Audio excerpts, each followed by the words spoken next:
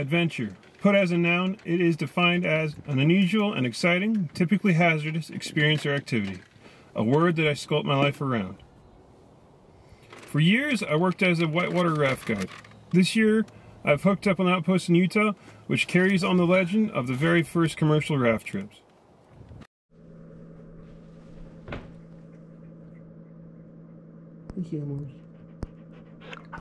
My journey took me from my parents' house in Laramie, Wyoming, through the sage-covered plains of southern Wyoming,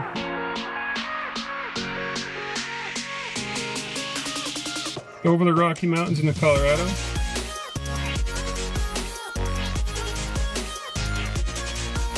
through Steamboat,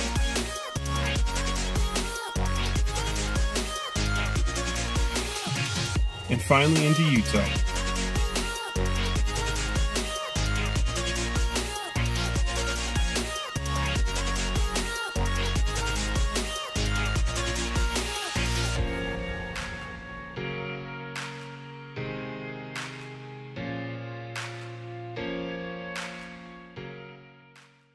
Well, I'm in Utah officially. I actually crossed the border back that direction. I don't know how many miles, but there wasn't really a nice convenient spot, or at least a spot I wanted to get out and, you know, take some time, wander around, kind of think to myself a little bit.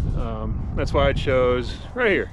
This is actually Musket Shot Springs. Kind of an interesting name, but name that goes back a while. At least that's what I was reading up there at the information kiosk. You know, you always like to get new information about where you're going, especially if you're a raft guide. So just a little reminder there, or a little tip, if you're coming into raft guiding and you want to be a little bit better. I mean, of course, there's the physical attributes of guiding, but there's also the mental and the more like person interaction there, you know. Especially when you're doing these longer trips like I'm excited to get into this year. The info and your knowledge is just an awesome thing to know about. But Musket Shot Springs here was found back in like 1776. Hope I got the date right. By some Spanish monks and like I think 10 soldiers. I have to go read the kiosk again, but I think that's right. Which is pretty cool because it is very much along the lines of how the Grand Canyon was actually found back when the Spanish conquistadors were moving north trying to find the famous El Dorado and the City of Gold. Well, back then they didn't really call it the Grand Canyon. It was well back before the States was even formed, so just a little bit of information there. But I'm excited to be in Utah. Definitely a lot more green than I'm used to being here. I'm used to being here in like early spring or fall, really. So not as much green, or more green than I'm used to anyway. But yep, definitely excited to be here. I just wanted to get out, stretch my legs. Be in Vernal in about another hour or so, so almost there.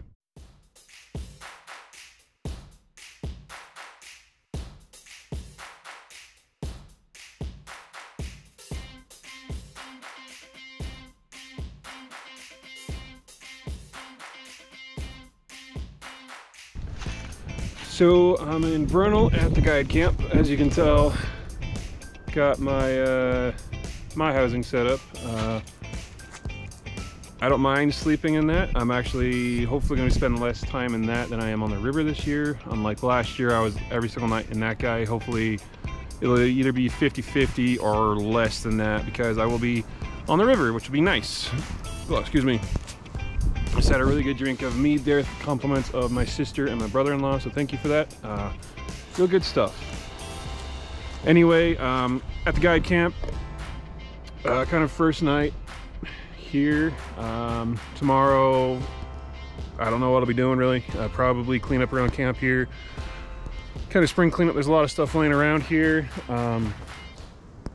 It's got to be wary of spiders and all that sort of stuff. There is a crew of the TLs, or the trip leaders, heading out tomorrow to do kind of their training on the Yampa.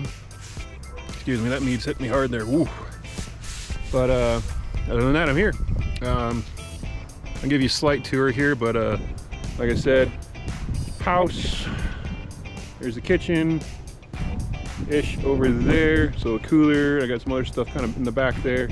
My neighbor over here And that guy, and he's got another thing right back there, is Mike. I also got another neighbor across the way over there. And then there's some more guides kind of down there under the ladder. Follow the trail down, and the grotto right down there a little bit. Kind of down there. But yeah, this is home. Getting chilly, but I'm here. Another slight update, I've actually moved houses. Instead of living in my truck, which is still parked right out there. You can see it right out there anyway. I am now, excuse me, I'm now in the back of a van, or a bus actually, which is pretty nice. Got this nice big bed here.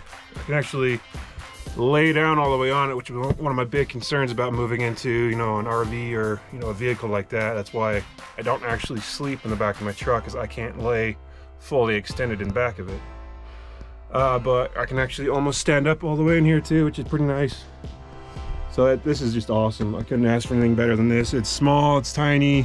Like I'm here, the door's probably 6 feet away from me, but it's awesome. And this is home for the summer, which is pretty rad. I got power over here, right there. Got some solar panels outside. It's a mess right now. There's a few upgrades I want to do to it, like some more shelves over here. Get rid of that guy, put some like small shelves in there. But it's awesome anyway. That being said, I'm here for the summer. Oars is one of the best known rafting companies in the States, with outposts from California into Utah and even Fiji. What's special about Oars Dyno is that its roots began with Buzz and Alton Hatch, the brothers who pioneered the career myself and many others follow today. They are the founding fathers of commercial rafting. I set out on the river with a crew of guides who came from different backgrounds, teachers, students, cooks, world travelers, and welders, all of us connected by the river.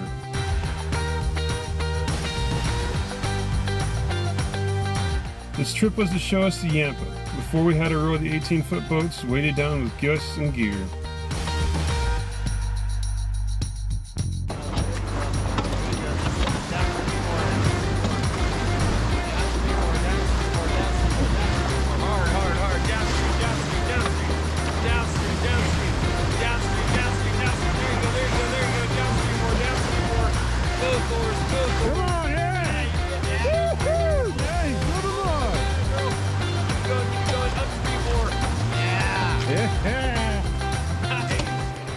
Yes, you can catch that eddy at this water level, floating in slowly like this, floating slowly like this, and then pulling your guts out, and then getting in here, and then chopping up. Today. Tomorrow, you're not going to be able to do that. Does that make sense? Every eddy's different. Reading water is a skill set.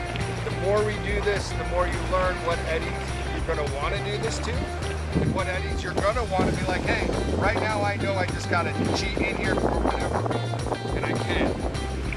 But for the sake of this drill and this time, I want to see you guys practice that downstream momentum, downstream ferry angle, crashing through and snapping up into the eddy. Sound good?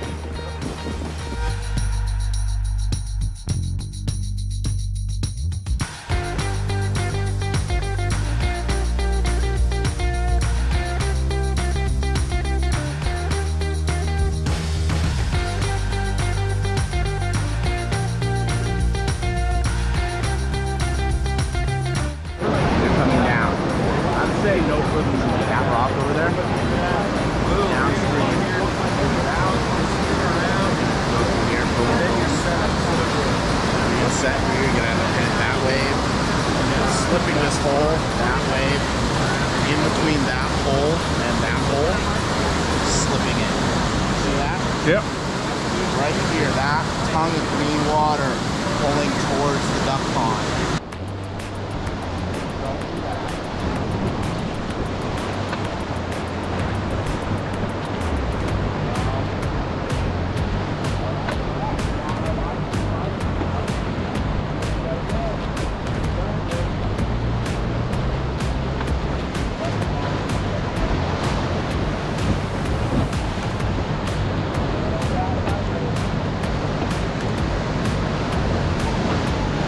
Here we go, folks! Yeah, perfect.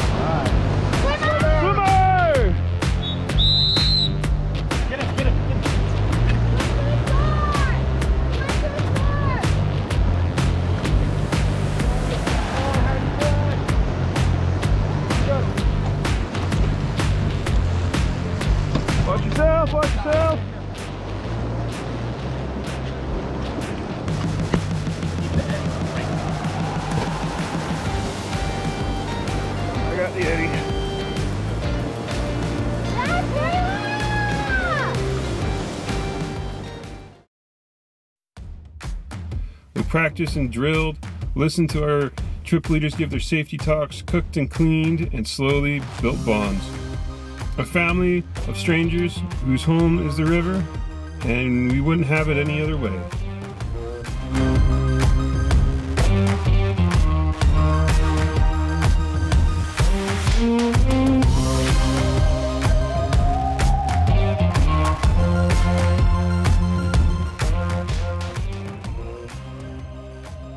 This is just the start of this adventure, and who knows, if you decide to come rafting on the Yampo or the Green River, myself or my brothers and sisters may be on the river with you.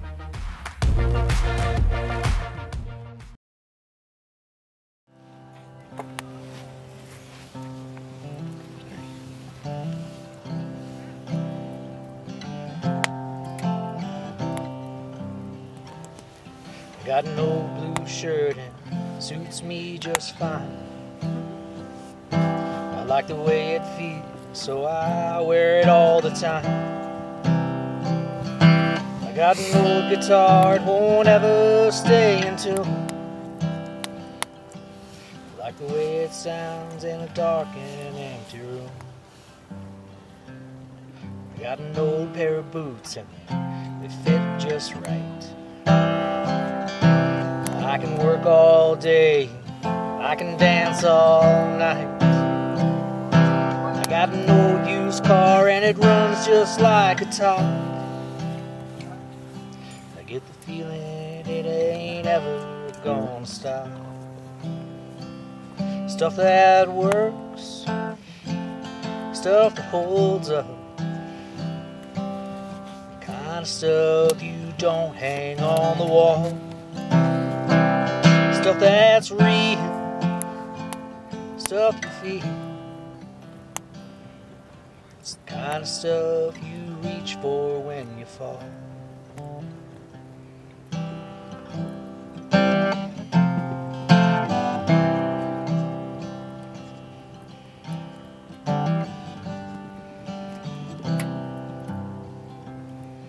Got a pretty good friend who's seen me at my worst. Can't tell if I'm a blessing or a curse, but he always shows up when the chips are down. That's the kind of stuff I like to keep around.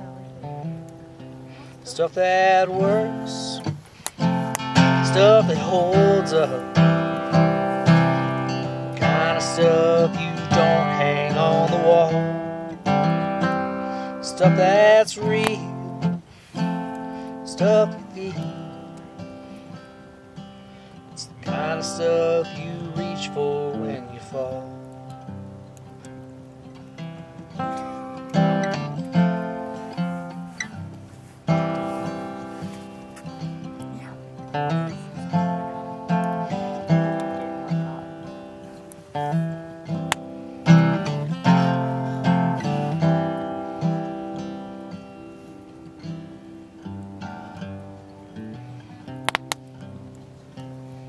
I got a woman I love, she's crazy and paints like God.